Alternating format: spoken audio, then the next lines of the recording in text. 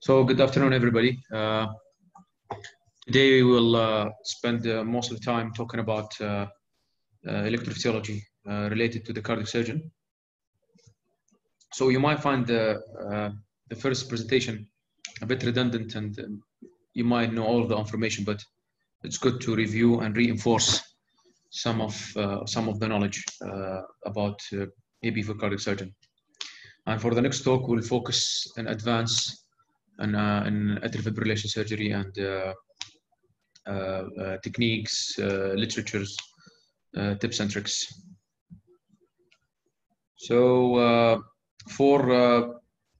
to start with AB for 101 AB for cardiac surgeon, as a surgeon we need to know different type of EB studies, and the question here is, what are the different type of EB study that we need to know? If the patient goes to the EB lab with an active arrhythmias and they try to map it, this is, we call it active mapping. That means the electrophysiologist will map the arrhythmia during active arrhythmia. However, the basic mapping is when the patient goes to the EB lab in sinus rhythm, and then the electrophysiologist try to induce the arrhythmia to be able to find its source. Sometimes you don't need to do both of them, such as atrial flutter, because we know that most of the patients with atrial flutter, you can actually break the cycle just by mapping, by ablating the cave tricuspid isthmus. So in these cases, you don't need to do any active arrhythmia. Just go and ablate the area according to anatomical mapping. There is something called entertainment mapping, and in this you place your electrodes in the circuit. And if you try to actually mimic the pattern of the arrhythmias, if you're on the circuit of the arrhythmia. And advanced mapping, this is when you actually use different electrodes in both in the four chambers, like in the left atrium, left ventricles, right atrium, right ventricles, to try to find the source of arrhythmias. So there is two important SVTs we need to know, which we call, the first one, we call it AV nodal re-entry arrhythmia, and this is the most common form of the SVT. And in this arrhythmias, we have two accessory pathways. We have the slow and we have the fast. And most commonly, this kind of arrhythmias happen at the triangle of Koch. And this is very important because as electrophysiologist, if you want to ablate in this area, you have to be careful not to injure the AV node and cause the patient to go into a complete heart block. So we have two types of AV re-entry arrhythmias. We have what you call the typical ones. Typical, the antegrade will go through the slow pathways, and the retrograde will be through the fast pathways. And in this case, this is what you see mainly in the SVT. When you see there will be no B waves, you just find a fast rhythm with no B waves. And because if the patient goes very fast, you will have the B wave will be fused to the QRS. A typical ones, this is when actually it's the reverse. When the antegrade accessory pathways will be the fast and the retrograde will be the slow. And in this case, you will find an inverted B waves into the inferior leads. The other re-entry, we don't call it AV nodal. This is, we call it AV re-entry. And in this part of arrhythmias, the AV node itself, it's part of the circuit. And we have one accessory pathways. This is the most second common arrhythmia in SVT. So there is two, and the most common form of this SVT, it's the WBW. So typically, the antegrade will be the AV node, and the accessory pathways will be a retrograde. And in this case, you will see inverted B waves after QRS. A typical form, and this is when you see the antegrade will go through accessory pathway, and the retrograde will be through an AV node, and you will see the B wave closely precedes QRS. And this is what you see in WBW, when you see a short BR interval, and you will see a delta wave at the QRS.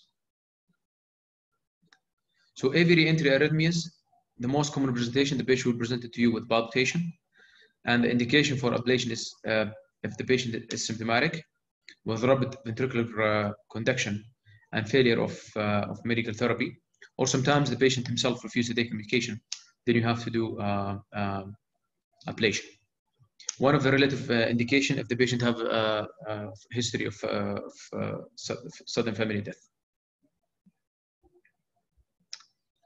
There is multiple types of atrial tachycardia: atrial flutter, atrial fibrillation, ectopic atrial arrhythmias, or sinus node re-entry tachyarrhythmia. Mapping of atrial tachycardia is very difficult because it could originate anywhere on both atria. However, 3D mapping now, people, the electrophysiologists get more experience, and they can actually do a very advanced mapping, and they could do atrial ablation. However, the most common site that you will find an abnormal focus of arrhythmias, it's crista terminalis, pulmonary veins, valve annulus, and atrial appendages, both right and the left side. So atrial flutter, it has a macro re-entry circuit, and you need to know the boundaries of the atrial flutter circuit. We have anterior boundaries, and we have a posterior boundaries. Anterior boundaries, it's the tricuspid valve annuli. Posterior boundaries, it will be the SVC, the crista terminalis, and the coronary sinus. So there is two forms, typically, which goes counterclockwise, and you will see a negative B waves at the inferior lead, and a typical form, and this will go clockwise, and you will see inverted B waves at the V1 and upgraded at the V6. As we discussed before, ablation for the cabo tricuspid annuli, it will have a 90% success rate, but the rest of the 10%, the patient will be at risk of having a pacemaker. Other atrial arrhythmias, including atrial fibrillation. Atrial fibrillation, it's very difficult to treat. In the old-fashioned, they used to ablate the AV node and then they put a VVI pacemaker. But this is actually this is very old-fashioned. However, sometimes if you have an old patient and the patient cannot be treated with not tolerating medical therapy, then this might be a viable option, and we'll talk about this later. Possible focus, as we said, pulmonary vein appendages around the caves. And you need to know that the most common complication of ablation is pulmonary venous stenosis.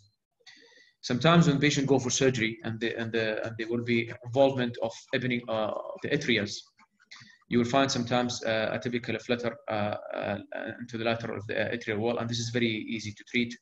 You can send the patient for catheter ablation at the edge of the scar. So most of you heard about SHADs and SHADs to VASC. So in the old era, the people used to use a CHAD score just to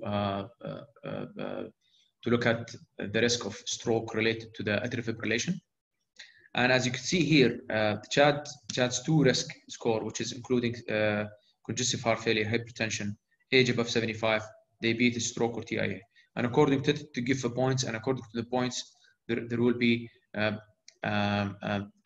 risk stratification for stroke and medical management related to this risk score. However, there is updated CHAD's risk, which is CHAD's VASC2, and here you can see that here they elaborate more on CHF or lower ejection fraction. Hypertension is still the same. They give a higher point for the age above 75. And they added if the patient have a vascular disease or age below 75 up to 65, and if the patient is female, and they give each one a 1 point. What are the important things about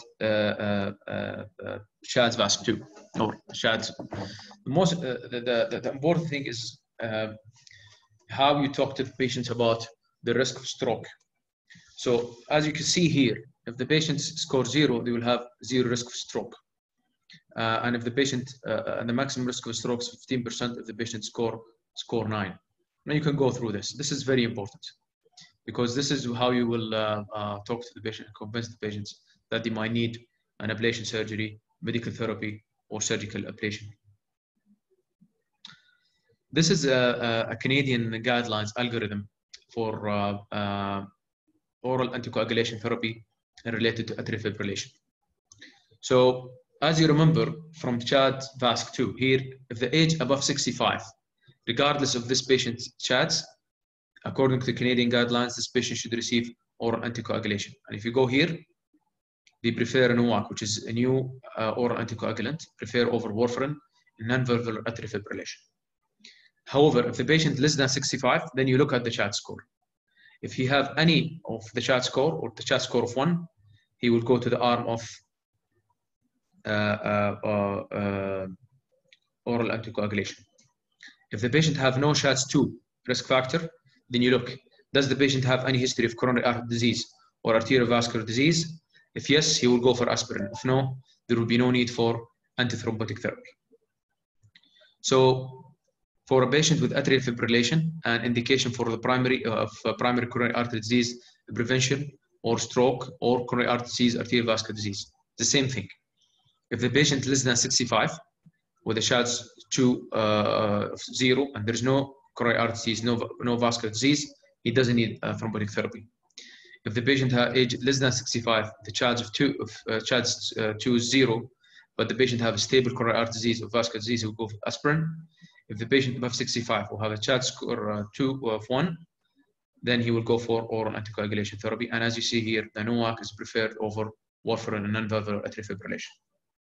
So how, if the patient comes for an elective BCI, if the patient is CHADS2 score of 0 and age less than 65, he will go with dual antiplatelet therapy for 12 months, and after 12 months, he will need aspirin only. However, if the patient is above 65 or he has a CHADS score CHADS2 more than or equal 1, then he will go with oral anticoagulant and then clopidogrel for 12 months, and after 12 months, he just need oral anticoagulation only. If the patient presented with non-STEMI or STEMI, it's very important. Here it goes to the age and CHADS2. If the age is less than 65 and CHADS less than 0, if the patient had no BCI, then the patient will be in aspirin or aspirin plus ticagrelor or clopidogrel for 12 months, and after 12 months you need aspirin only. If the patient goes for BCI, then you put him in aspirin, ticagrelor, bisagrel, or clopidogrel for 12 months, and after 12 months you will go on aspirin only. So if the patient has age less than 65 and CHADS score less than 0, even if he has atrial fibrillation, he will be treated only as if he has a coronary artery disease without any consideration for oral anticoagulant. But if the patient age above 65 or he has a CHADS score more than 1, then oral anticoagulation play a major role. If the patient has no BCI, you put him in oral anticoagulant and clopidogrel for 12 months, and after that he will be only an oral anticoagulant. And as we said here, NOAC is preferred. However, if the patient goes for BCI, then here he needs oral anticoagulant and dual antiplatelet therapy. We call it triple therapy for the first 3 to 6 months. After 6 months to 12 months, he will be an oral anticoagulant and clopidogrel, and finally he will end up on oral anticoagulants. And this is, as we said again, NOAC is preferred over warfarin. Any questions so far? Yes, Doctor. This is Dr. Murtada, R5 cardiac surgeon. دكتور بالنسبة للstatement NOAC is preferred over warfarin for non-valvular AF. There is an update from the American Association 2019, and I'm quoting the guidelines here. They said that the term non-valvular AF is no longer used. And they said that exclusion criteria for CHADS-VASC assessment and the use of NOACs now defined as moderate to severe mitral stenosis or a mechanical heart valve. So what I understood from this statement that nowadays NOACs can be used in patients with, for example, tissue valves, or for patients who have atrial fibrillation with any valvular disease, except for patients with moderate to severe mitral stenosis. So, for example, if I have a patient with atrial fibrillation and moderate or severe MR, or a tissue valve, do you think that it's safe to use NOACs for those patients instead of warfarin? Look, I mean, it's you could use NOAC, okay, and this is as you said, I'm not talking about American guidelines. This is a Canadian guidelines, but I personally prefer to use Coumadin in post-operative period. Because the problem with NOAC, if this patient presented with any delayed tamponade or bleeding, it will be very hard for you to reverse the effect of NOAC. But yes, if the patient have any valvular pathology except mitral stenosis, he can be treated with the NOAC. But to be clear, I'm not immediate post-operative period because of in the first 3 months after surgery, we need to use the Coumadin for another reason, for the to wait for the epithelialization of the valve. But after 3 months, do you? Yes. Okay. After 3 to 6 months. Now now you could do, because this will be, if you correct the valvular heart disease of the patient, then he will go to the arm of non-valvular AFib. You get my point? Yes. Yeah, and if you have the tissue valve? Even if you have a tissue valve, because the guidelines is clear that you need warfarin for the first 3 to 6 months. After 6 months, you could do whatever you want to do. You want to put him in, you want to continue in warfarin, you want to shift him to NOAC, that's okay. But as in the beginning of the immediate post-operative period, I will still use the warfarin. Some patients will refuse to take warfarin, and sometimes put them in NOAC, but this is not the common practice that I use. Okay, thank you. So surgical treatment of atrial fibrillation. So incidence of atrial fibrillation affect 2% of the general population and 10% on people above 60 years old. What are the morbidities associated with atrial fibrillation? So most of the people, they will have a palpitation, and it will increase their patient anxiety. As you know that you lose your AV synchrony, and this indeed decrease the cardiac output. And the most important thing is the thromboembolism. There will be 3 to 5 fold increase in the stroke. And as you can see that the patient with atrial fibrillation, there is 20% risk of stroke. And above age of 80, atrial fibrillation, it's responsible for 25% of all strokes. So what's the advantages to be in normal sinus rhythm? So the advantages is this is which actually cover the comorbidities. So you decrease the risk of thromboembolism. You don't lose your atrial kick, and this will be participate in less heart failure symptoms. And you do need to be an anticoagulation, and by this you will take out the anticoagulation side effects. So what are the classes of atrial fibrillation according to the Heart Rhythm Society? So there is like 5 or like let's say 4 kind of atrial fibrillation, which is paroxysmal, persistent atrial fibrillation, long-standing persistence, and permanent atrial fibrillation. So paroxysmal atrial fibrillation, this is the atrial fibrillation that terminates spontaneously or with intervention, either with medical treatment or electrical shock, with less than 7 days. Episode may occur with variable frequencies. Persistent atrial fibrillation, this is the atrial fibrillation that lasts more than 7 days. Long-standing persistence, this is atrial fibrillation, will go for more than 12 months. And permanent atrial fibrillation, when the physician and the patient get into agreement that they're not going to attempt any restoring or maintaining into a normal sinus rhythm. So what is the pathophysiology of atrial fibrillation? Atrial fibrillation has also, again, multiple focus and multiple macro re-entry circuit. It's not like atrial flutter. Atrial flutter usually it has clear pathways, as we saw before, but in atrial fibrillation there will be multiple focus and there will be multiple macro re-entry circuits. And there is 3 things that need to happen. You need to have a trigger, you need to have the substrate, and you need to have the modulation.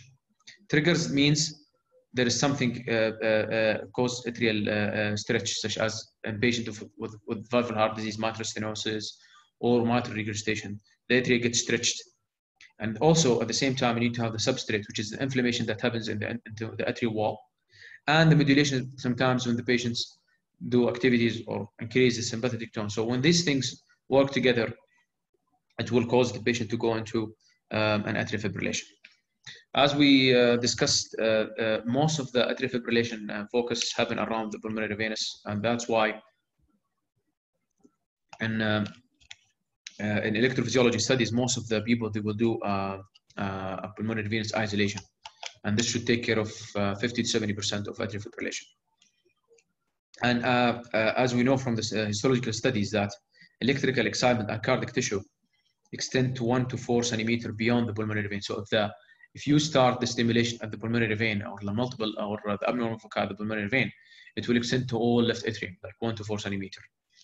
And you need to know the conduction velocity around the pulmonary vein is 0.3 millimeter per second. However, when you go far in the atrium, the conduction velocity increases, and that's why the propagation of atrial fibrillation gets faster.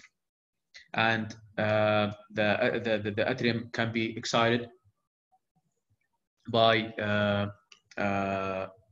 from single or multiple focus. And as we said before, if you isolate the pulmonary vein, you would have a 70% successful in paroxysmal atrial fibrillation. However, there will be less in persistent atrial fibrillation, because in persistent atrial fibrillation, you will have a multiple macro reentries phenomena. So when you talk about ablation technique, what are the best features to do ablation or to use ablation technique? First of all, this ablation technique should have the ability to produce a bidirectional block. It should cause transmural injury. It should be self-limiting. That means when you use it to a certain area, it should not cause any damage to the surrounding structure, and should be simple, because if you make it complicated, the people will shy away, and it can be adopted via minimally invasive approaches. So what are the available ablation methods that you guys need to know about? So we have cryoablation. Cryoablation, we will talk about this in more depth and details in the next talk, but cryoablation, this will cause cooling into the tissue up to minus 90 degrees, and will cause ice crystals in intracellular and extracellular space. And this indeed will cause the tissue injury. Radio frequency, this is actually causing thermal injuries. Usually goes from 350 kilohertz to 2 megahertz. You can measure the effectiveness by measuring the conduction at the lesion site. So the manufacturing claim that when you use a radio frequency, what you call it, the bipolar radio frequency,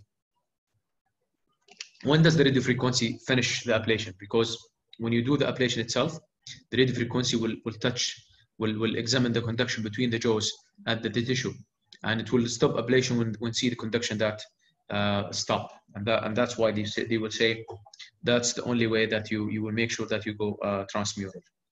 Microwave energy, this is electromagnetic, which causes oscillation of water molecules. Laser energy, this is cause, again, it's like radio frequency will cause thermal injuries. Focus ultrasound, it will go very high waves. I don't think this is very important to know what are the major difference between them, but at least you need to know what are the energy sources that's available to do your ablation. And you need to focus on two most common things which we're going to talk about in the next talk, which is the cryoablation and radio frequency.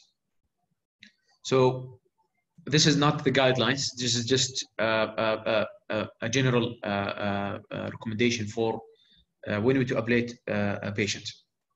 So if a patient presented with solo atrial fibrillation or lone atrial fibrillation, if the patient have a significant side effect from medication, such as he developed bleeding, or he developed bradycardia from the rate or rhythm control.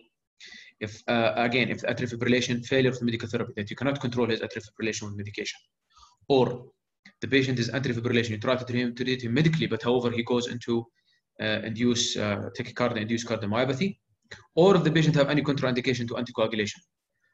Patient have history of GI bleeding, brain bleeding, or if the patient on top of anticoagulation he develop thromboembolism. This is all clues that this patient should go for an atrial fibrillation surgery. How about concomitant atrial fibrillation? That means the patient's coming for another cardiac surgery, and at the same time he had atrial fibrillation. So according to the AHA guidelines, there is no class 1 indication for atrial fibrillation, it's class 2A. However, we discuss this more in details on the next talk, but when we talk about STS guideline 2017, it's actually class 1, but we'll talk, as I said, in details. And they said it's contraindicated in high-risk patients. However, I will show you again in next talk more data and convince you how is atrial fibrillation is useful even in high-risk people. So according to the Canadian guidelines in 2016, surgical ablation is recommended as adjunct to mitral, aortic, or CABG procedure, and this is conditional guidelines if its success rate is high and the risk of causing sinus node injury is low. And left atrial appendage exclusion should be done along with Mays procedure if this does not increase the risk of surgery. So what is the AHA guidelines? This is 2014 for atrial fibrillation. Mays is indicated with mitral valve surgeries and patients with chronic resistant atrial fibrillation. Biatrial Mays is reasonable with mitral valve surgeries and chronic and persistent atrial fibrillation. Class 2B Mays or pulmonary venous isolation can be considered for patients with paroxysmal atrial fibrillation, symptomatic with embolism or anticoagulation going for mitral or procedure other than mitral. However, we'll talk in details about the new guidelines in the next talk. If you guys want to look, this is the steps of Cox Maze 4, but I will let's do it through the diagram. So Cox Maze 4 can be done in two energy sources. It can be done with cryothermia or can be done with RF radiofrequency ablation. So this paper actually came from Dr. Rodolphe Damiano from St. Louis in Missouri, because he was working with Dr. James Cox, and they actually published a lot of paper on atrial fibrillation surgery. So I will take you through this operation. So you can practically you could do the right pulmonary venous isolation and the right-sided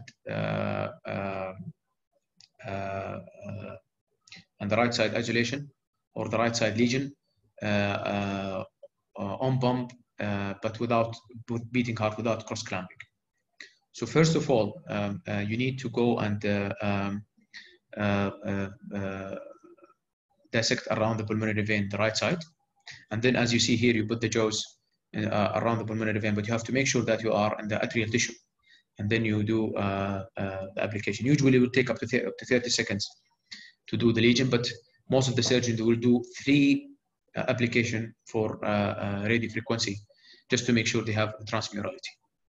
Then when you go to the right atrium, you make a small opening at the edge of the appendage, and then you ablate into the right atrial wall, and then you ablate to the mitral valve annuli at the area between the junction between the commissure of anterior and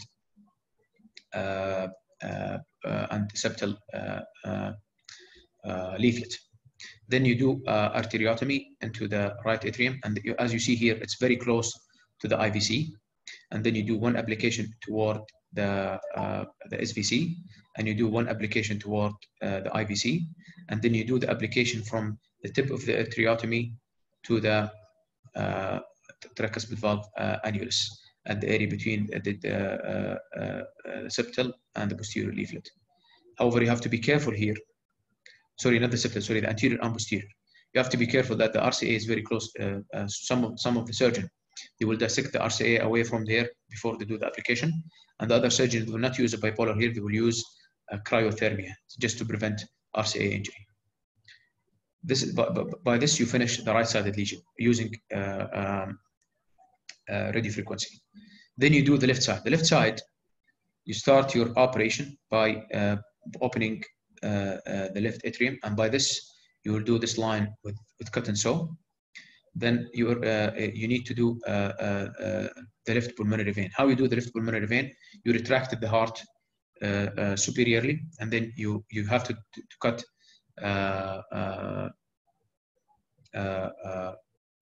as you can see here, the left-sided lesion. You need to arrest the heart and open the left atrium, and you can complete the box lesion with concomitant. So when you do the left side pulmonary vein, you have to dissect around the left pulmonary veins and put the jaws around them, and then do the same thing. But you have to be careful also that you need to close to the atrial tissue, not in the pulmonary vein, not to cause pulmonary vein stenosis. But there is a little bit of trick here. There is a tendon between the pulmonary vein and between the pulmonary artery that sometimes can hold you. It's called tendon of Montoro. So you have to cut this tendon. So you have to dissect between the pulmonary artery and the pulmonary veins to be able to get the jaws all the way around the pulmonary veins. And then after you finish the pulmonary vein isolation, you need to cut the right the atrial appendage, and this can be done from the outside. So you amputate the appendage, and then you put your cryothermia through from the left atrial appendage to the left superior pulmonary vein, and after that you close your atrial appendage, and then you finish your box lesion by going from the left atriotomy to continue because you isolate this and you isolate this, and then you apply here the line here to isolate this area, and finally you apply the jaw to isolate the mitral valve from here to here, and then the mitral valve annulus you apply cryothermia. So what are the other considerations of atrial fibrillation surgery? Some people they do only a left-sided maze. I will go in details in the next talk about all the consideration atrial fibrillation. Some people do pulmonary venous isolation only. They do it as a box, or they do it as a separate isolation with connection in the middle, or they just do isolation for the vein without a connection. The freedom from the atrial fibrillation in the Cox Maze 4, and as we will discuss this in the next talk, range between 91 to 97 in 2 to 5 years. However, pulmonary venous isolation to 50% at 57 months. This is taken from Cohen book, and this is actually one of Dr. Cox James' publication. As we discussed here, as you remember here, this is the right side lesion. You do your cut here in the right atrium to the right atrial body, and then you do to the tricuspid valve annulus. Then you do your incision here in the right atrium, and then you do the IVC and the SVC, and then you do from the atriotomy to the mitral valve, to the tricuspid valve annuli, and then and the tricuspid valve annulus itself. Okay, you could use the cryothermia to prevent injury, as we said, to the right coronary artery. On the left side, you do your atriotomy. You isolated the pulmonary vein with, as we discussed, with the bipolar jaws, and even here. And then from the atriotomy to go to the coronary sinus, and from the left atrial appendage to the left superior pulmonary vein. And then you amputate the appendage and you suture it. And then you use a cryothermia to complete the mitral valve annulus. So this is one of the most common papers that actually confused people. This was published in 2015 in the CTSNE net investigator led by Dr. Gilinov from Cleveland Clinic. I actually met Dr. Gilinov and asked him about this study, because in this study they did a randomized multicentric trial into surgical ablation for atrial fibrillation during mitral valve surgery. They included 260 patients. And their hypothesis, they want to compare the surgical ablation with mitral valve surgery in context of long-standing atrial fibrillation, ablation versus no ablation. In the ablation group, they also did a subgroup analysis where they compare by atrial maze versus a unilateral maze. And here it's very, you have to be careful because they call it unilateral maze, but it's basically not unilateral maze. They just do pulmonary venous isolation. And everybody in both groups, they went into left atrial appendage closure. So their primary endpoint, they were looking for the freedom from atrial fibrillation at 6 and 12 months. And they detected that by using Holter monitor for 3 days. So they included adult patients with persistence, long-standing persistence. So there is no paroxysmal atrial fibrillation. All of these people, they're going for mitral valve surgery. They have persistence or long-standing persistence atrial fibrillation. Persistence atrial fibrillation, they defined it as non-self-limiting atrial fibrillation for more than 7 days, and long-standing persistence for more than 12 months, which is go with the guidelines recommendation or definition of atrial fibrillation. So the result, the freedom from atrial fibrillation at 6 months and 12 months, it was 63.2 in the ablation group versus 29 in the non-ablation group. look at this. This is very bad result. So you only achieved, at 12 months, you achieved only 63% success rate in the ablation group. And even when he compared bilateral versus pulmonary venous isolation, he did not find a difference. He did not find any difference in mortality and MACE between ablation and no ablation group. And they found that the ablation group had a higher requirement of a pacemaker. And this is how you can see this, okay? See, this is mitral valve alone, and this is mitral valve ablation. And then when he compared between biatrial MACE versus PVI, he did not find any difference.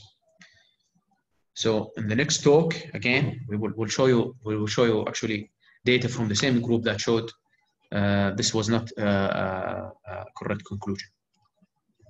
And in the same paper, he show you here how he do the biatrial MACE. So this is the pulmonary venous isolation set with bipolar device. So he will isolate the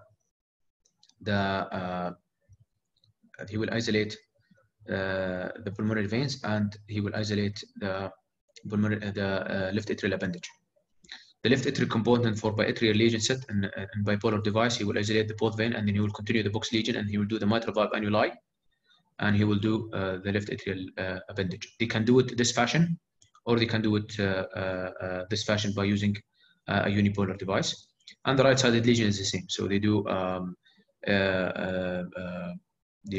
open from here to the tricuspid annulus, from here to the tricuspid annulus, and from here to the SVC and IVC.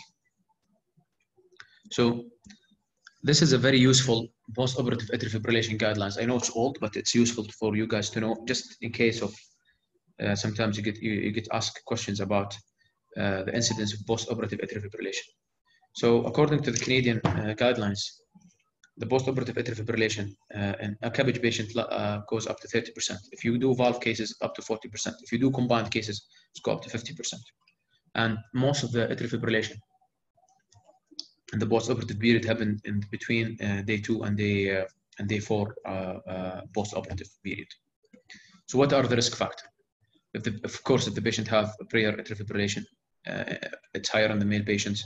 If the patient has serious hypertension, if the patient required intra-anticoagulum pump, if the patient have prolonged ventilation more than 24 hours, if the patient was in beta blocker for some reason, he developed low cardiac output post-op and there will be withdrawal of beta blocker.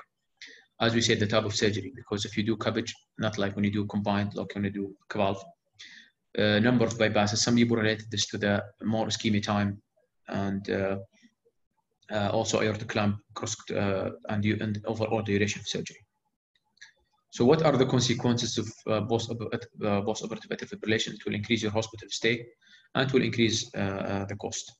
So how are you going to prophylaxically treat it or prophylaxically prevent atrial fibrillation from happening? So if the patient was on the beta blocker pre-op, you should start it as soon as possible, and this is very strong recommendation.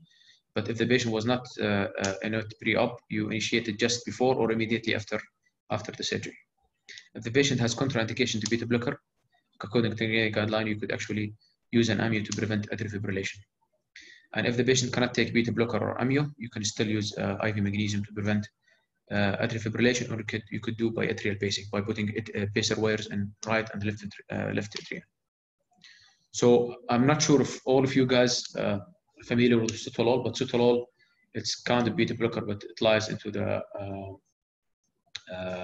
class arrhythmia of 3. It's actually it's close to the amiodarone.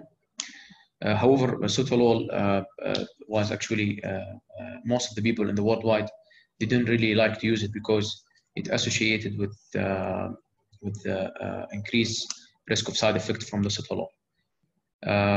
For high-risk patients, for post-operative atrial fibrillation, you can give sotalol, or you can give a combination of 2 or more of beta blocker, magnesium, amiodarone, or biatrial basic. So when did we start anticoagulation for atrial fibrillation? So according to the Canadian guidelines, you started into 72 hours post-op, and you could do either or rate or rhythm control, but you have to reevaluate in 6 to 12 months, and I will show you later why we do this. This is a paper looking for rate control versus rhythm control in atrial fibrillation and cardiac surgery. This was published in 2016. So as you guys know, in EPHRAIM trial, this is for non-surgical atrial fibrillation. The people look into rhythm control versus rate control. And the use of rhythm control showed no offer of survival advantage and was associated with more frequent hospitalization and advanced side effects. So in this study, they randomized 523 patients. It's multicentric. The rhythm control was by using amiodarone plus the rate control agent, and they use anticoagulation, Coumadin or warfarin. So their hypothesis, they want to compare rate versus rhythm control on post-operative period. Their primary endpoint was the total days of hospitalization in the first 60 days after randomization. They included any patient going for elective CABG or heart surgery or valve surgery. If they have atrial fibrillation for more than 60 minutes and less than 7 days post-op, and the patient have no history of previous atrial fibrillation, so they want to make sure this patient is purely post-operative atrial fibrillation. So in this study, they found that the incidence of atrial fibrillation in cardiac surgery was 33% overall. The total number of hospitalized days in both group, rate versus rhythm, there was no difference. The median was 5.1 in rate versus 5 in rhythm, with no difference. There was no significant death or serious advance. I want to look at this, guys, because this is very important, because sometimes we go crazy with rhythm control, but at the end, if you look at the rate control, they found that 93.8% compared with 97.9% had a stable heart rhythm without atrial fibrillation in the first 30 days. And this was actually statistically significant. So in the first 30 days, the patient who was in rhythm control, who was in amiodarone, they will have a better stable rhythm. However, if you go beyond 30 days, you go for the 60 days, there will be no difference. So most of this atrial fibrillation, it's related to inflammation, and most of the people, they will go out of atrial fibrillation within 2 months after surgery.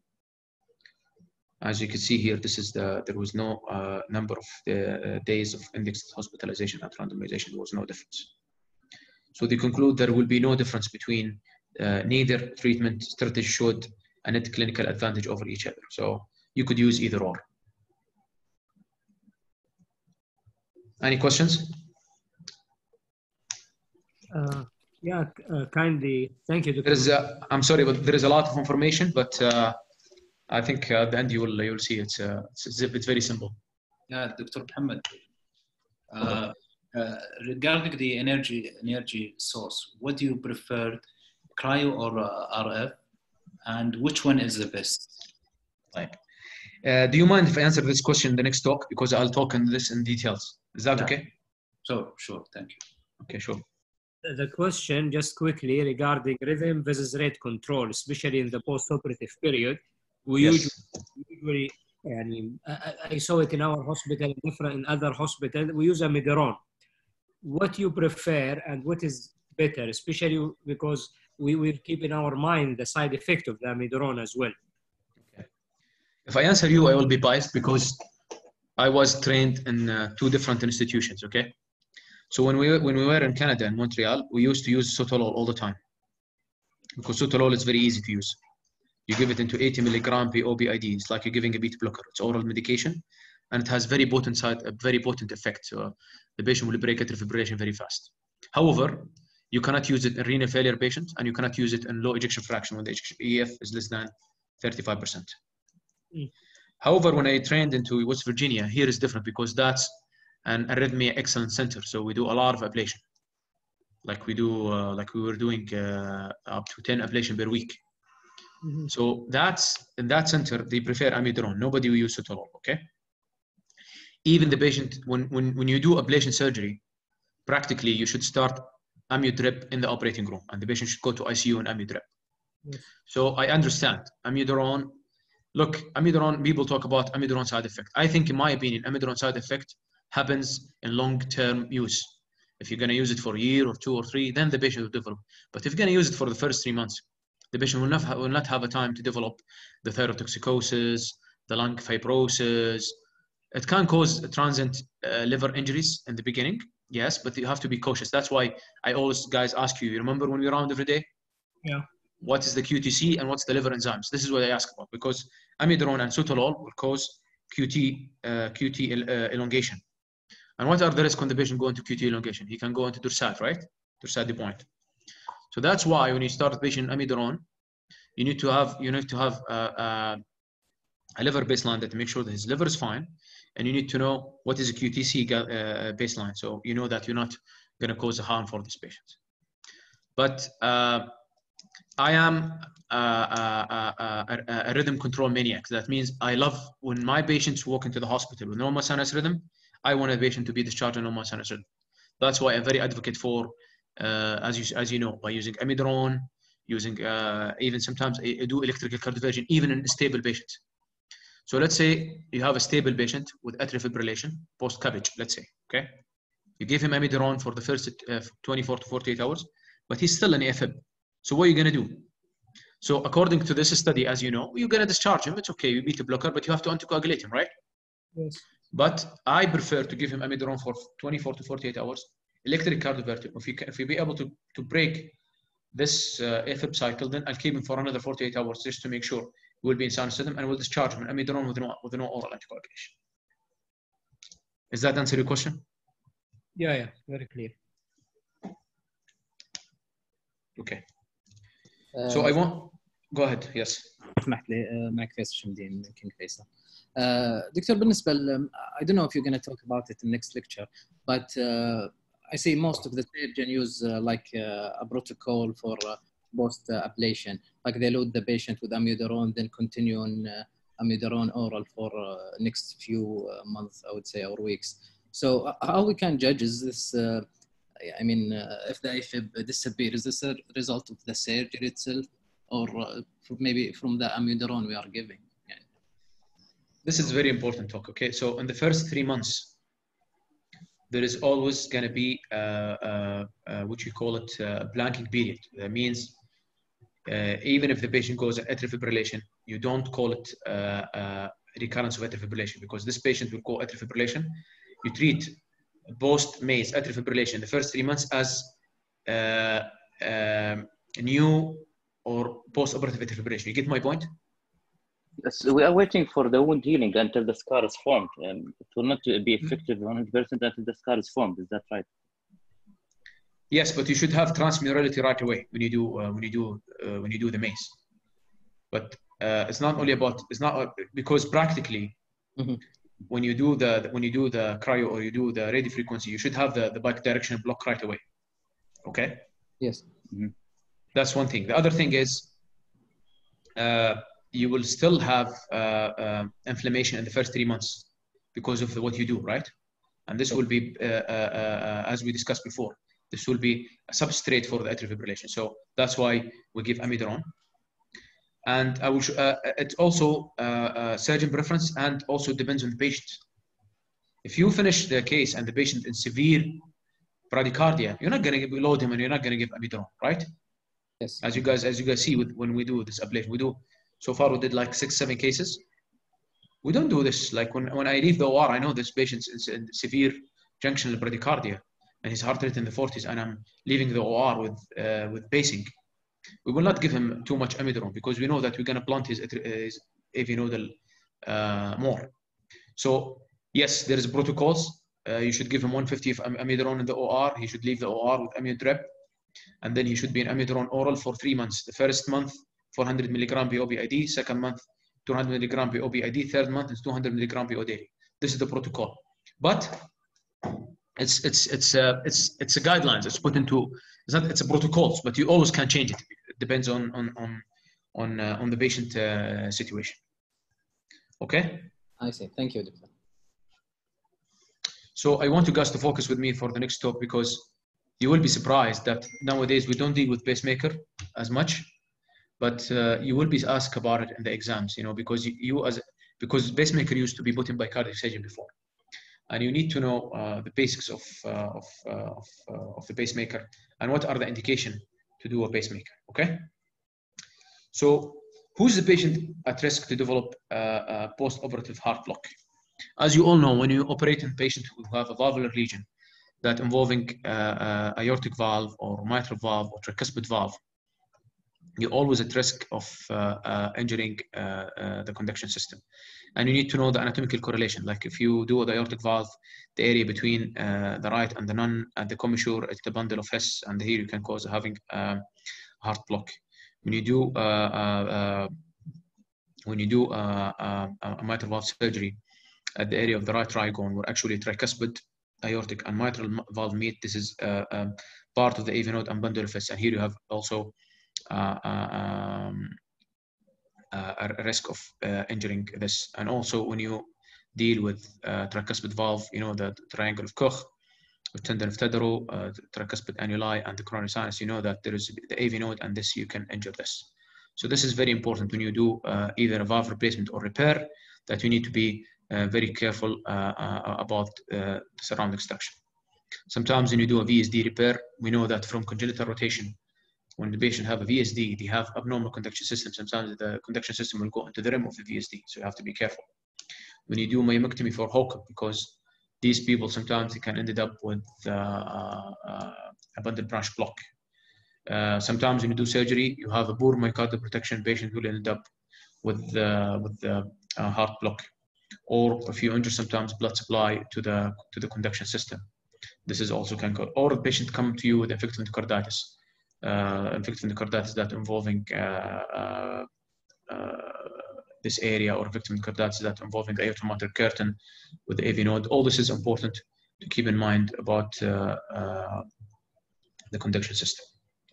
So what are the type of AV block? So AV block, as you all know from this, it's divided into first, second, and third degree AV block. So first degree AV block, it's basically the patient have prolonged PR interval more than 200 milliseconds. Second degree of AV block, we have Mohammed type 1, Mohammed type 2. Mohammed type 1, when you have a progressive, as you can see here, this is, if you look at the PR interval, it's just more than 200 milliseconds.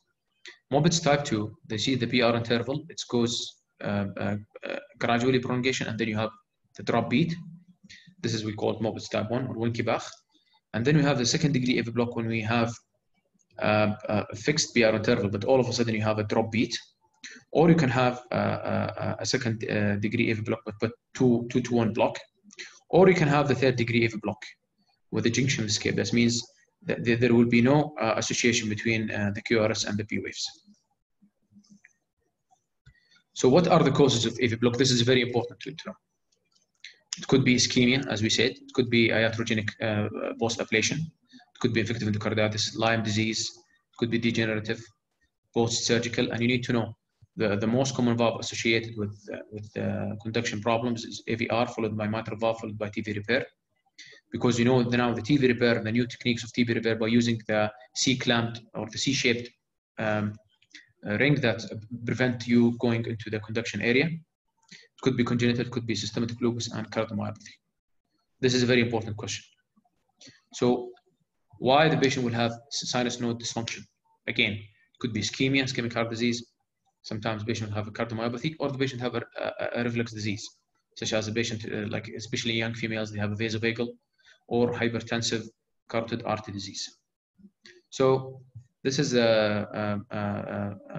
you can go through this. This is from also Cohen, but I want to we will discuss the AHA guidelines for pacemaker in details. So pacemaker for sinus node dysfunction. What are the class 1 indication? Class 1 indication. If the patient have symptomatic bradycardia, this means the patient present to you with frequent pauses, or the patient have symptomatic chronotropic incompetency. What does mean chronotropic incompetency? We all know that when anybody try to make any physical activity, the heart by itself, I mean the sympathetic system will increase our heart rate to maintain the cardiac output. But sometimes the patient will have this, except in athletes. Athletes will all has low heart rate, but in normal people, when they have chronic incompetency, this is one of the indications that you need to put a pacemaker.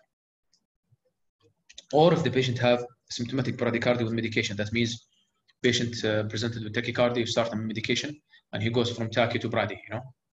Class 2A, if the patient heart rate less than 40, or if there is a syncope that will unexplained with unexplained, or if the patient have a sinus node dysfunction that discovered in an EB study. So pacemaker for AV block. So if the patient presented with 3rd-degree AV block at any anatomical level, then what are the class 1 indication? If it's associated with the symptomatic, with symptoms like CHF or ventricular arrhythmias, or any medical therapy cause 3rd-degree AV block, or if there is asystole for more than 3 seconds, or the escape rhythm of the patient less than 40, or AFib with 1 or more pauses of more than 5 seconds, and after catheter ablation with 3rd-degree AV block, after surgery with 3rd-degree AV block, or if the patient have neuromuscular disorders. If the patient have a 2nd-degree AV block, it has to be symptomatic for him to go for a pacemaker, or asymptomatic persistence AV block at ventricular heart rate 40 or higher with LV dysfunction. So if the patient have a chronic bivesicular block, what are the class 1 indication? If the patient goes in intermittent, that means he's in bivesicular block, but sometimes he go into 3rd-degree block, or type 2 2nd-degree, that means he goes to a Mobitz type 2, or alternating bundle branch. He goes into right or left. In acute MI, if the patient have a persistent 2nd-degree AV block in his or Purkinje system with STEMI, if he will have alternating bundle branch, or he goes into 3rd-degree block. Transient advanced 2nd-degree or 3rd-degree infranodal with associated with bundle branch block. Infranodal, that means below the AV node. And persistent symptoms 2nd or 3rd-degree. This is all class 1 indication. Pacemaker for carotid syndrome. If the patient have recurrent syncope due to carotid stimulation, result in ventricular syncope for more than 3 seconds. So also on HOCM, there is an indication to use a pacemaker. So if the patient have the same indication, if the patient have sinus node dysfunction or AV block. However, if the patient symptomatic LV obstruction at rest, some people do use a pacemaker just to cause a delay into the RV to LV stimulation, and this indeed will decrease your LVOT obstruction. However, if the patient have a risk factor for sudden cardiac death, he should go for the next degree, not only pacemaker, but pacemaker with ICD, DDD. You might be asked, who's the patient for risk factor for sudden cardiac death in HOCM? And we've been asked this question multiple times. So if the patient have a family history of sudden cardiac death, if the patient presents with a syncope, if you look at the echo and the patient have a massive wall thickness more than 30 millimeter, or if the patient have non-sustained VT, or if the patient have abnormal blood pressure response to exercise. We know that when we exercise, our blood pressure increase. But when this patient exercise, they will have a hyperdynamic heart, and then LVOT obstructs, and then their blood pressure actually drop. And this is the patient at risk of going with sudden cardiac death. So we all know CRT. CRT means you actually chronic resynchronization therapy. Instead of pacing one ventricle, you need to pace both ventricles. This is the Canadian guidelines from 2013. So what are the recommendations for what are the recommended when we use a CRT? So if the patient presented with a New York Heart Association class 2 or 3 or ambulatory class 4 heart failure, you have to have an ejection fraction less than 35%. You have to focus on this because this is very important. And in QRS, more than 130 milliseconds. If the patient have a left bundle branch block and he's in sinus rhythm, and absence of the severe chronic kidney disease, this means his creatinine less than 200 and his GFR is more than 30. How we evaluate his ejection fraction? Either you use echocardiogram or cardiac imaging or any nuclear imaging. And you continue warfarin for high risk if the patient have high risk of thromboembolism. This means if the patient have his ejection fraction is very low and he is at risk of developing LV thrombus. If the patient have a QRS, this is we can consider it if he's non-left bundle branch block, if the QRS more than 150. If the patient have presence of atrial fibrillation, also the chronic resynchronization therapy effect will be less. If the patient is elderly and if the patient is frail, and if they have chronic, it can be considered a chronic RV pacing with the ejection fraction less than 45%. Imaging for assistant LV lead placements. That means you have to, after you do your LV, you have to assess that the LV is in a good position. And you can use a novel anticoagulation can be considered on an individual basis. However, if you look at the American guidelines is very important. They don't say 130, 150 QRS. Their QRS, it's actually 150. However, their class of recommendation is different.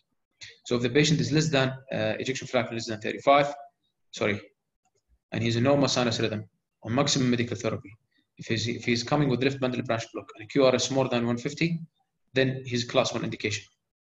And the patient have a New York association class 2 or more. However, if the patient have less than 35%, he's a normal sinus rhythm and maximum medical therapy. However, he's non-left bundle branch block, but his QRS is more than 150, this is class 2A. Or if he's left bundle branch block, but QRS is less than 150, it's between 120 to 149. If the patient goes from normal sinus rhythm to atrial fibrillation, this goes from class 1 to class 2A. And if the patient's going for any device, like let's say patient have a heart block and he needs to go for a device, if his ejection fraction is 40%, and you in future you anticipate he will need a device, then you consider him for a CRT.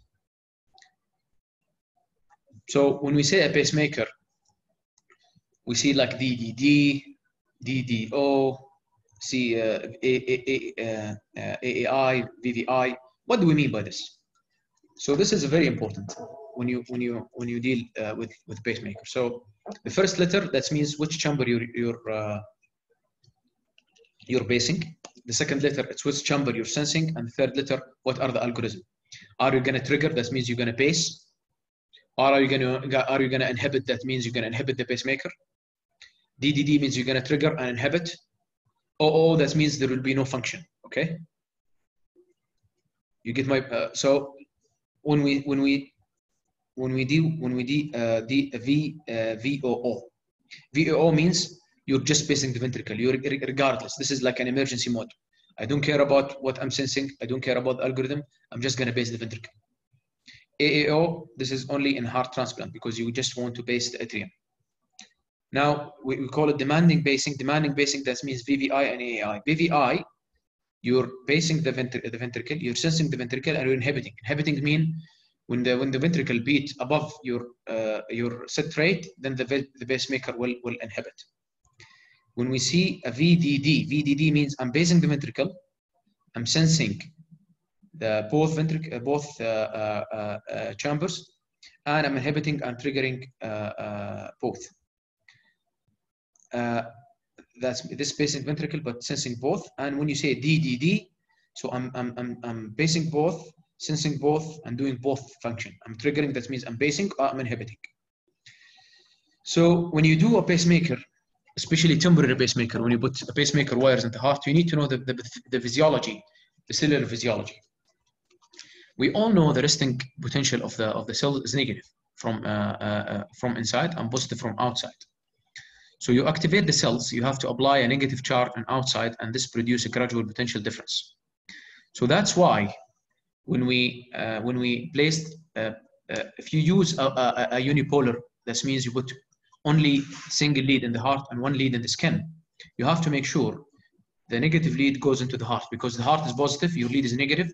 This should decrease your threshold, and this will make your pacemaker more effective. That's why sometimes if you do a unipolar pacemaker, you have to change the polarity to get a better potential.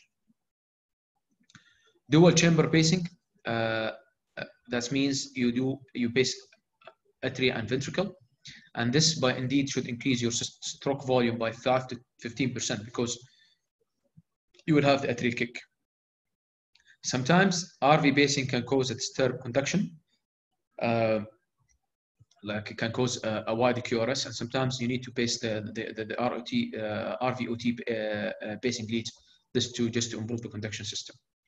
In cardiomyopathy, you do the CRT, which we could talk before, and this is to improve the septum and free wall contraction.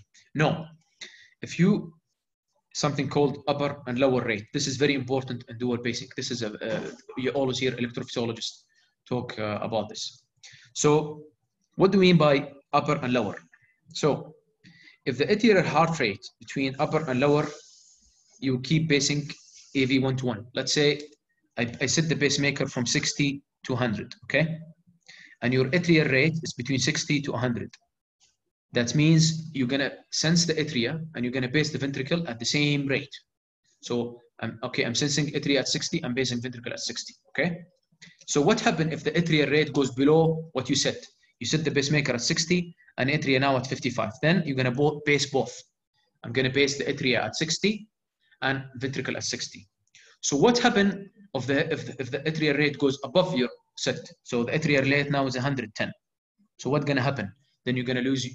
You're not gonna pace the ventricle above 100, and then you're gonna lose your resynchrony.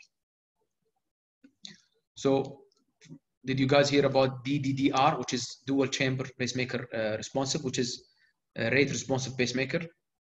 This is very important, especially in athlete and young people, because when you increase your activity, you need to increase your heart rate. So this pacemaker will actually sense this, and it might actually increase your pacing. And the most important thing, how are you gonna sense the response? So the companies make different algorithms. Some pacemaker will sense your respiratory rate, because when you exercise, you increase your respiratory rate. Some pacemaker, the movement, like when you move your arm, it will move the pectoral muscle, and then the pacemaker will sense and it will increase your heart rate. Some people look at the QT interval.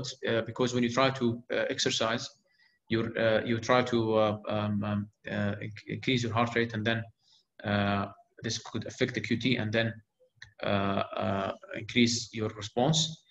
Some venous sat, because when you exercise, you will increase the oxygen extraction, and then the venous sat will go down. So, and some look into RV systolic volume or RV systolic pressure. This is different, but you might be asked about what are the response that you could use. Could be a very good written questions in the exam. So, how do you choose a pacemaker? When I'm going to give the patient DDD, when I'm give the patient VVI, when I'm giving the patient AI, when I'm going to do the biventricular pacing. So, practically, any patient walks to the hospital, you should go with a dual chamber. Unless if the patient atrial fibrillation, even if the patient have a paroxysmal AFib, he might be still benefit from having a dual chamber pacemaker. If the patient presented with the bradycardia and atrial fibrillation already, like long-standing persistent atrial fibrillation, and you know that you're not going to treat his atrial fibrillation, then you don't need to do a dual chamber pacemaker. You just could give him a VVI. AAI, it's very rarely used, but we use it in heart transplant patient when the patient have a normal conduction system, but they have dysfunction. You guys know from the transplant literature, because when we transplant the heart, we totally do this disconnection between the sympathetic tone and the heart, and these people, they might end up with chronic incompetency, and then they required AI pacemaker. Or you do biventricular, which you call practically the CRT. And as you guys know from the guidelines, they should have ejection fraction less than 35%, QRS according to Canadian guidelines more than 130 with a symptomatic heart failure, or you can follow American guidelines. So when we talk about pacemaker technology, what's the better? Do we do epicardial or endocardial pacing? So practically endocardial pacing, it's better than pericardial because of electrical characteristics of the lead, and because of the stress-related fracture of this. However, sometimes we faced to do epicardial leads. As if you guys know, I operated in a patient like months ago. He came with infected pacemaker and sepsis, so we have to take out his pacemaker. We have to replace his tricuspid valve, and then we did for him epicardial, which is infected pacemaker, obstruction the tricuspid valve, or if the patient have symptomatic tricuspid regurgitation. That means to put a pacemaker, the patient ended up with moderate to severe TR and he has RV failure. Then you have no choice just to take the pacemaker out, and then you do for him an epicardial pacemakers. Or if the patient have no access to put a pacemaker, like if the patient have thrombosed vascular access, or sometimes in congenital cases, you still can use. Some people take the epicardial leads, the endocardial, and just put them into the surface of the heart. Some people do this, but we have a specific pacemaker leads for endocardial, for the epicardial, and you can actually, if you anticipate that you still need to put endocardial pacemaker when you do a tricuspid valve repair, you could actually pass the epicardial stitch to the RV from the atrium. You ask with the help of your EB colleagues, they put it for you in the position, and then you put it across the annulus before you do your tricuspid valve, and then you fix it at the tricuspid valve. Pacemaker technology, you can use unipolar versus bipolar. Unipolar, that means there is a single lead in the heart, and there is a ground lead, which is into the patient's service. And as we discussed before, the lead in the heart is the negative one, and the grounding, which is the patient's skin or the patient's service, is the positive, and we understand why. Or bipolar, when the both lead actually in the patient heart. This is very important. Most of the people now use only bipolar, because this is decrease pacing of the diaphragm and chest wall, and will also improve the threshold for pacing. Usually patient put this from the left subclavian or axillary artery. People sometimes can use cephalic vein. The most important thing when you do a pacemaker, even in the operating room, epicardial, you have to check what are the right ventricular lead parameters. So your threshold should be less than 0.7, that you can still base the ventricle less than 0.7 voltage. Your RV amplitude, that means you take the RV wave at 5 millivolt, and your impedance is 4,000 to 100, and you can increase it out for the pacemaker up to 10, and you're still not pacing the diaphragm. That's very important when you do an RV pacemaker lead. A miracle study for biventricular pacing, it's improved the symptoms, decrease the mortality, but you have to keep in mind, if the patient have a cardiomyopathy with very dilated RV and RA, sometimes it's very difficult to do an LV lead because the lead will not stuck in the coronary sinus, and sometimes these patients ended up going for many invasive surgical LV lead. What are the pacemaker complications? Mortality is very rare, but sometimes you will be asked, what are the mortality cause of the pacemaker? It could be VT, VF, or if the patient dependent, and there will be displacement, and then the patient will die from, or the patient will have a cardiac perforation or an air embolism. Early complication in the pacemaker, it can happen in 6.4%. Anything can happen, like lead displacement, lead fracture, crush syndrome if you put the lead and between the clavicle and the first rib. Sometimes lead dysfunction, just a manufacturing problem. Sometimes the lead will perforate. Pacemaker infection, you can cause a pneumothorax or hemothorax if you perforate one of the vein, the subclavian vein. If you increase the patient, increase the heart rate, and the patient have a demand ischemia, this can cause an MI. Or you could have a pacemaker syndrome. Pacemaker syndrome means sometimes you do only VVI, you will lose the AV synchrony, and then you will have a contraction of atria against closed tricuspid valve.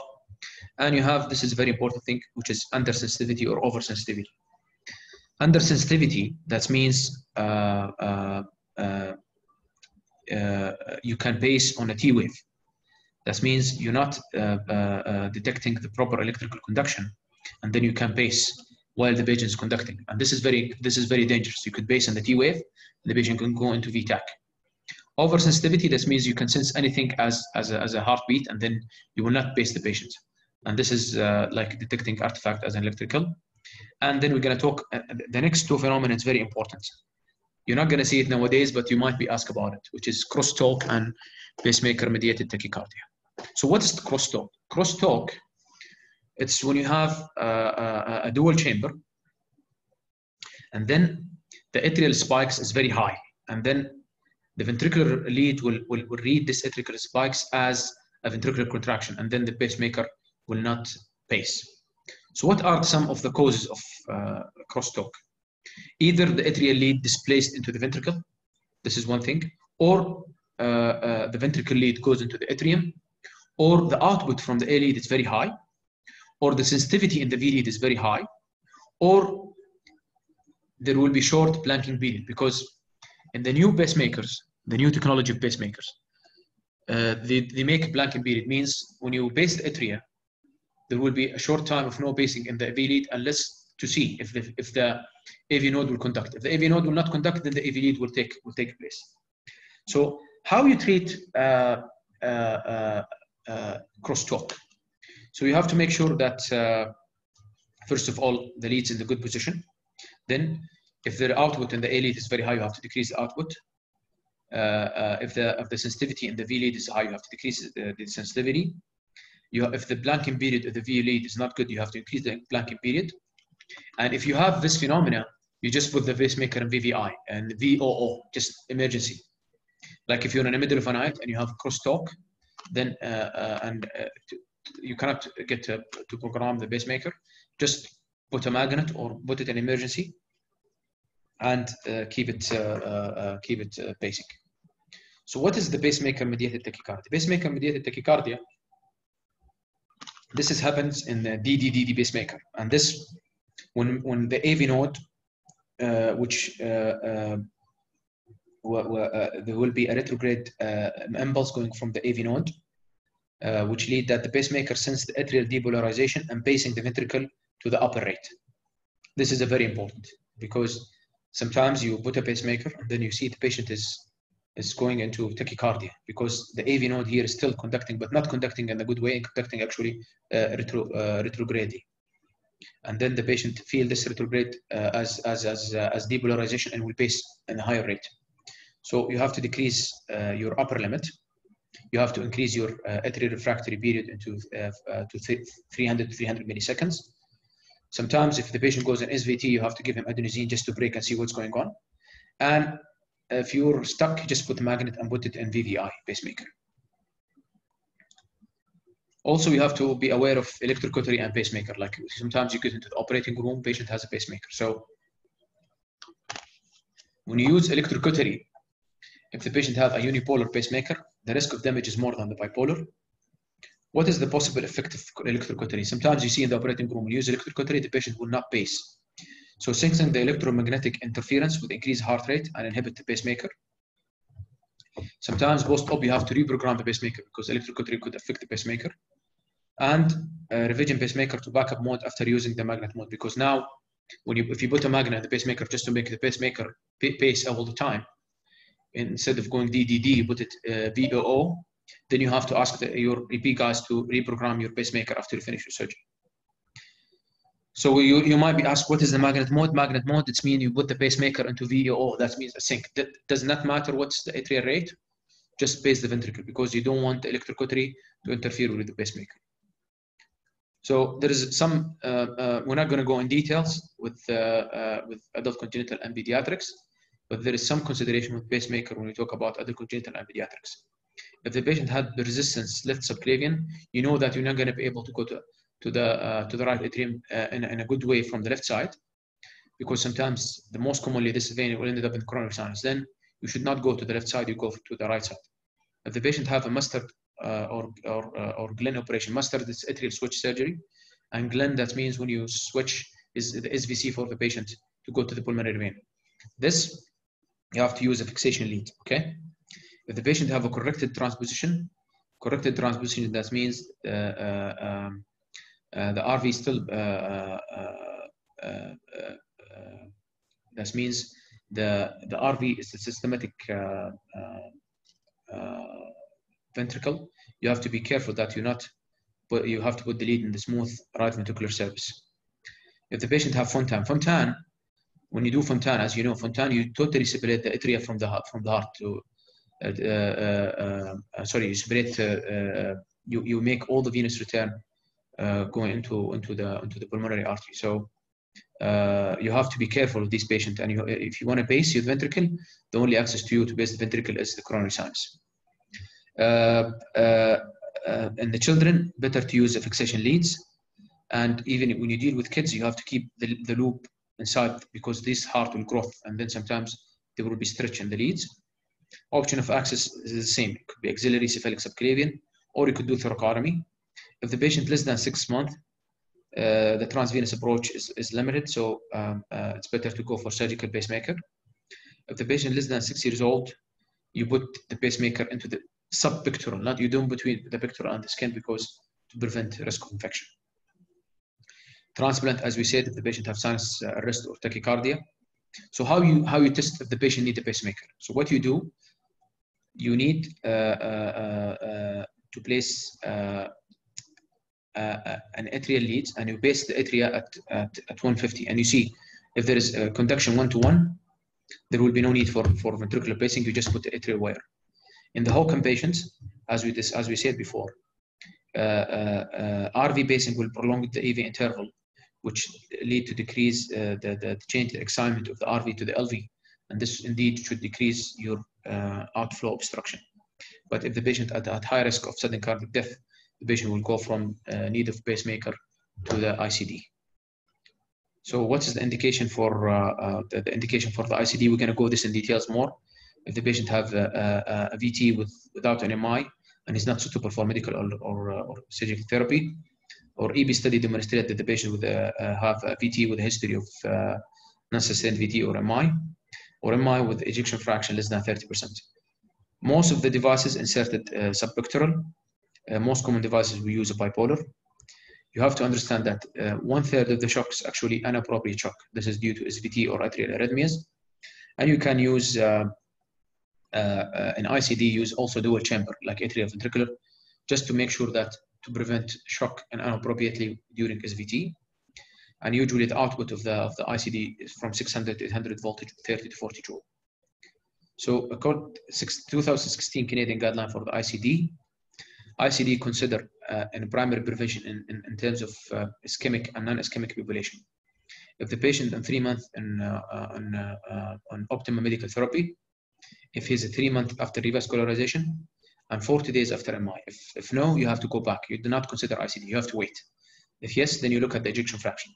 If the ejection fraction of the patient less than 30%, this is strong recommend that you put for him ICD. If the ejection fraction between 31 to 35%, then ICD might be indicated with weak recommendation. You have to make sure that you assess the comorbidities and frailty, assess the left ventricular ejection fraction with recovery or deterioration suspected, and you have to make sure that the patient have a complete revascularization. Now, ICD consideration for secondary prevention, and ischemic and non-ischemic, if the patient have a cardiac arrest due to VT, VFib, or sustained VT in presence of significant structural heart disease, or sustained VT more than 40 hours post-MI revascularization. If it's reversible, try to treat the cause. If not reversible, in the first two, it's a strong recommendation. And the third one, which is post-MI, it's weak recommendation. So AHA guidelines, it's actually more detailed. So if the patient survive a cardiac arrest due to VFib, or hemodynamic unstable VTAC with irreversible cause, structural heart disease with sustained VT regardless of the hemodynamics, syncope or induced VT VFib by EV study, or if the ejection fraction less than 35%, 40 days post-MI in a class 2 or class 3. If the patient is in New York calculation class 1, his ejection fraction should be less than 30%. If the patient have a dilated cardiomyopathy with ejection fraction 35% with a New York calculation class 2 to 3, or if there is inducible VT VFib post-MI with an ejection fraction less than 40%, this is class 1 indication. The most important thing you need to know about ICD is the defibrillation threshold. That means what are the minimum area you need to break the VT VFib to both the patient go back to SAMS. So how we test this? So we take the patient to the AB lab and then we induce the VT. And then we ask the ICD to terminate this VFib VTAC. And then you set the defib threshold according to the ICD output. And should be at least 10 joule less than what are the ICD give. Sometimes you find the output is very high.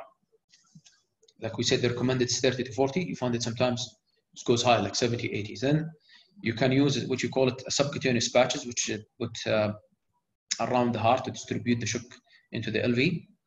And you need to know that when the patient goes into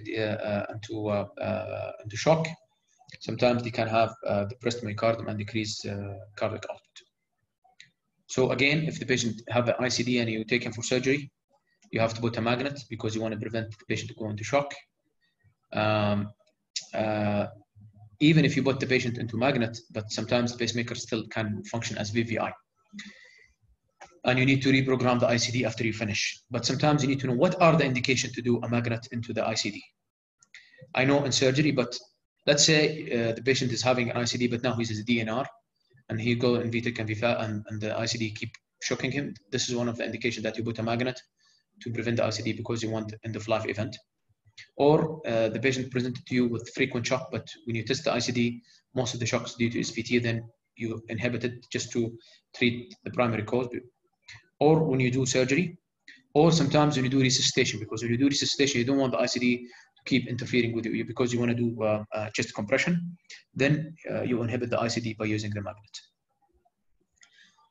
If you have a refractory VFib with the ICD, after you insert the ICD, you have to make sure that you don't have a left pneumothorax that can cause inappropriate shock, or your ICD lead is not good, or the patient going into MI. That's the most important thing that you need to rule out.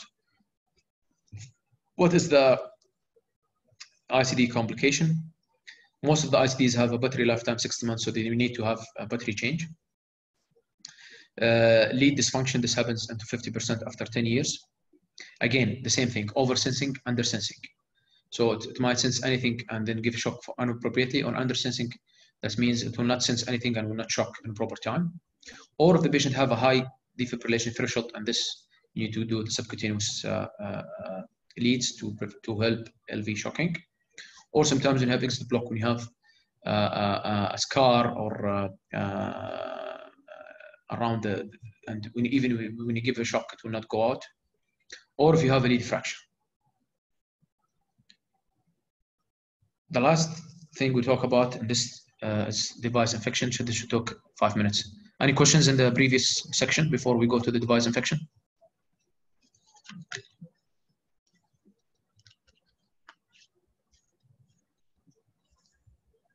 No question? Dr. Mohammed? Yes, some surgeons, they don't put prophylactic epicardial leads in low-risk patients like cabbage patients. What do you think of this practice?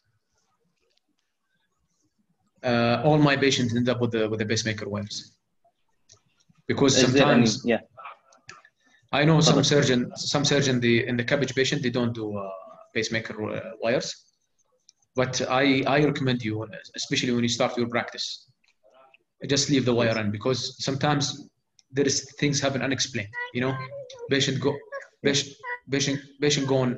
fast AFib, you try to correct the AFib, and then all of a sudden the patient go into bradycardia, and then you ended up with a tragic scene. So no, I think any patient, you have his chest is open in front of you, you have the luxury to put at least V wires, and I think all the people who works with me know that most of my patients leave the OR with AV wire. I'm very big fan of AV pacing or AV synchrony pacing.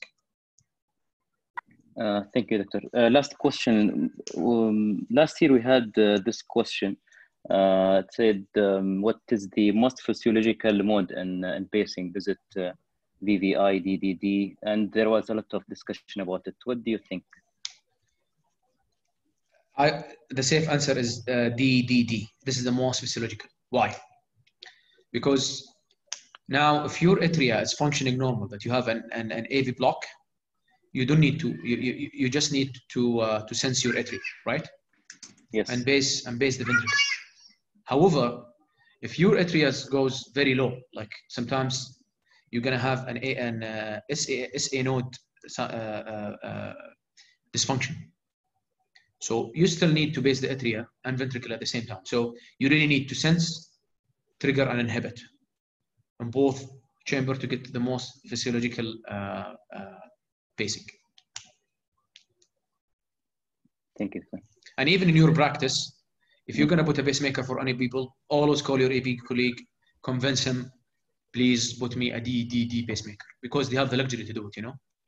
I think in this era now, nobody should end up with VVI unless if the patient is in AFib and and you know that you're not gonna treat this AFib whatsoever. Otherwise, everybody should have ended up with DDD pacemaker. That's great, Doctor. Thank you. Okay, so we're gonna do this and quickly, and then we'll give you a break, and then we'll come back to the next talk. Okay. So device infection. This is very important because you're gonna deal with this. I dealt with it here. In this institution since I joined here twice. In Canada, it was very common to deal with this problem. So you need to know that the incidence of device infection, if it's in the pectoral area, is very low, it's 0.5%. Sometimes in pediatric cases or in certain cases when you have a problem with pectoral areas, you can put it in abdomen, and this is actually carries a little bit higher risk with 3.2%. What is the risk factor for device infection? Including diabetes mellitus, heart failure, renal failure, immunosuppressed patient, redo cases. Sometimes patients come with the pacemaker problems. You do redo. This is at higher risk. Or if you use CRT, this is also another, because there is a lot of hardware. If the patient needs anticoagulation post-op because he could develop hematoma at the site and it can develop increased risk of infection. And also operator and peri-procedural dependent. That means break and sterility technique in the cath lab or in the OR, or if there is inappropriate administration of antibiotics. So what are the most common cause of this? It is coagulase negative staphylococcus. This is according to the AHA guidelines, this is responsible for 42%, followed by Staph aureus, which is oxacillin sensitive, and then followed by gram-negative bacilli, then polymicrobial gram-negative, then you have other gram-positive cocci, then you have MRSA, and finally fungal is very less than 2%. So how we diagnose them? You need to have at least 2 sets of blood culture to diagnose that this device is infected. You need to get a gram stain from the bucket, and if you suspect that the infection is involving the lead and tricuspid valve, this patient should go for TE. So this is the diagram. This is very important, guys, to if you suspect a device infection. So first of all, you do blood culture. What happens if the blood culture is negative, and what happens if the blood culture is positive? If the blood culture is positive, or if the patient receives antibiotics before you do the blood culture, you send him for TE. Then you see if the TE is negative, is it lead or it's also involving the valve? If it's involving the valve, this is very simple. It goes to the valve infected endocarditis. You should treat this patient as you treat any valve infected endocarditis. So you follow AHA guidelines for treatment of valve infected endocarditis. If the lead is infected, then you see, is this infection is complicated or uncomplicated? Complicated means it causes venous thrombosis. It causes osteomyelitis. Then you have to treat him for 4 to 6 weeks of IV antibiotics. If this is not complicated, then you treat him as you treat a negative TEA. So what's negative TEA said? Is it staph or non-staph? If it's non-staph, you just treat it for 2 weeks of antibiotics and you don't need to repeat the TEA. But if it's Staph aureus, you have to treat him to 2 to 4 weeks. You extend the period and you have to get a repeated TEA in 2 weeks. So what happens if the blood culture is negative? If the blood culture is negative, then you go. Is the bucket is infected? If the bucket is infected, you treat him with 10 to 14 days of antibiotics. If there is lead erosion, you treat him with 7 to 10 days of antibiotics. And now, when I need to remove the infected pacemaker or infected device, if there is a valve or lead endocarditis, like there is a clearly complicated lead or valve infected endocarditis, or if there is bucket infection. Here we're talking about, how you're gonna treat them with antibiotics and what are the antibiotic duration. And here we talk about when you're gonna take them out. So if you have valve or lead infected endocarditis, this should come out. If you have a bucket infection, means there is abscess or there is device erosion or there is the skin dehiscence or there is chronic sinus, this should come out. Or there is valve infected endocarditis, you see the lead is clean but the valve is infected, by definition this lead should come out. Like let's say this patient comes with valve infected endocarditis, he's IV drug abused, he has a device and he has tricuspid valve infected endocarditis. Or the patient have a pacemaker and he had aortic valve infected endocarditis. By definition, there is bacteremia, this pacemaker should come out, and we'll talk about when we need to reinsert another one. Or you don't have no infected endocarditis, but you have staph bacteremia, then this is another indication to remove the pacemaker. What is the antimicrobial prophylaxis? You give the patient Ansif or vancomycin. Ansif should be given 1 hour, or what you call cefazolin here, and vancomycin should be given 2 hours prior to incision. So when do we implant a new device? This depends. If it's blood culture positive, TEA positive, then you have to repeat the blood culture after removal. If it's only lead, that means the valve is not involved, then you implant the ICD within 72 hours from the lead negative. But if the valve is involved, you have to implant after 14 days. If the blood culture is positive but TEA is negative, you remove, you repeat blood culture. Blood culture negative in 72 hours, then you implant another one. If it's not, if the lead and the valve is not involved, it's just the generators, then you wait for negative blood culture for 72 hours, and then you implant your new ICD. Okay, it's clear.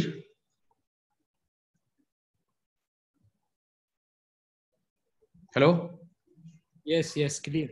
This is very important, guys, because you're gonna get a call from one of your EBs one day. You know, I have this problem, so you need to know. You need to be aware of what is the indication, when to take it out, and when to re-implant it. Okay. So I have a quick quiz for you guys. Can anybody tell me what EKG is this?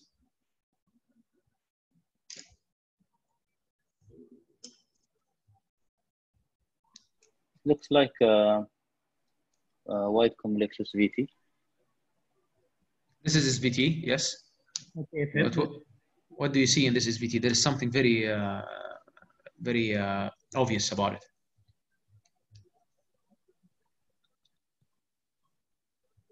Delta wave. There is delta waves. So what's this? Yes. This is WBW. This is WBW. Excellent. Yeah. So what about this EKG?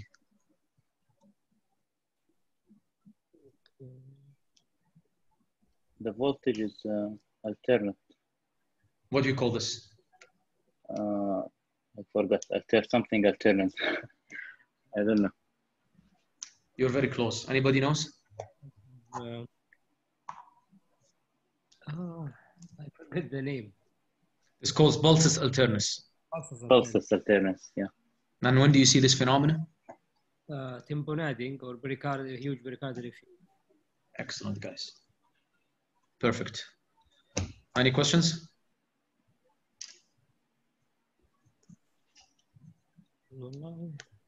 You covered almost everything. All the questions that I had. Yeah. Perfect. So take a 10 minutes break, and we'll be back at 3 o'clock. طيب يا شباب? إن شاء الله. Okay. هيثم make sure